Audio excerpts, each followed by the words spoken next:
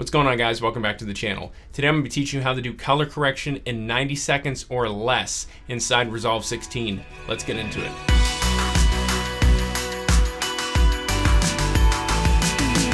Hey, if you guys are new here, my name is Josh Haynes. I'm a freelance filmmaker and I bring out weekly videos helping you guys grow as content creators. So if you haven't already, click that subscribe button and tag along.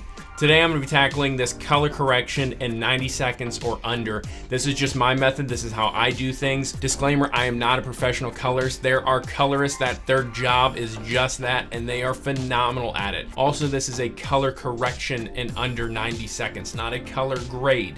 That is a whole nother thing. Color correction is fixing footage and making it look as good as it possibly can. Color grading is putting style and a certain feel into that. If you guys would like to see a color grading in 90 seconds or under, drop those comments below, let me know.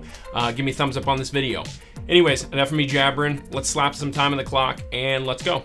So you guys can see I just got some basic footage here. So the first step, what I'm gonna do is I am just gonna create a little bit of an S curve in this, just a little bit, kind of to bring that back. I'm gonna hit Option S, add another serial node. And what I'm gonna do with that is I'm actually going to boost the color just about 3%. Then I'm gonna hop over here and I'm gonna boost the saturation to where I think looks good. I think 70 looks pretty good right there.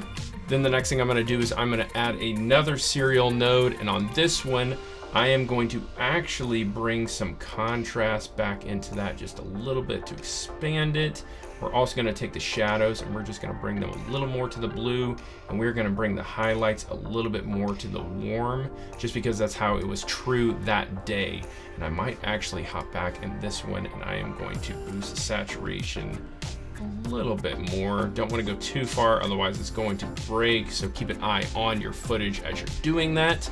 Let me highlight both of these. We're gonna hit Command D just to see it before and after. Yeah, I think that looks pretty good. And the last step is I'm gonna add one more serial node, and on this one, I am gonna do the same thing, but I'm gonna bring the shadows a little bit more to the warmth. And I'm gonna bring the midtones a little bit to the cooler. And yeah, I think that looks awesome. You guys can see that's a very basic color correction. Again, this is not color grading. I like adding multiple serial nodes so I can shut them off and on and see if I'm tweaking a few things. I would honestly probably go back in there and just tweak a few things to fine tune it. But for a very basic under 90 seconds, that's how I would do it. Now let's take this up one step further. Because I shoot everything on the Pocket Cinema 4K, I do everything in b.raw. This is not b.raw. So I'm gonna show you guys how to do a b.raw color correction in 90 seconds. In 3, 2, 1, let's go. All right, so the first thing I'm gonna do is I'm actually gonna go to the camera raw. I'm gonna hit clip so I can change this, and here we can change to different ISOs. I think 500 is fine for now. I'm fine with color, temp, tint, and exposure, but I am gonna bring the saturation up to probably 140, should be fine. We are gonna boost the contrast just a little bit. I'm gonna bring the midway point up just a little bit. I'm gonna do shadow roll off and highlight roll off. I'm gonna drop the black down just a little bit more. I think that looks pretty good. And then I'm gonna add another serial node yet again. And in this one, I'm gonna do a little bit more curves, just a little bit.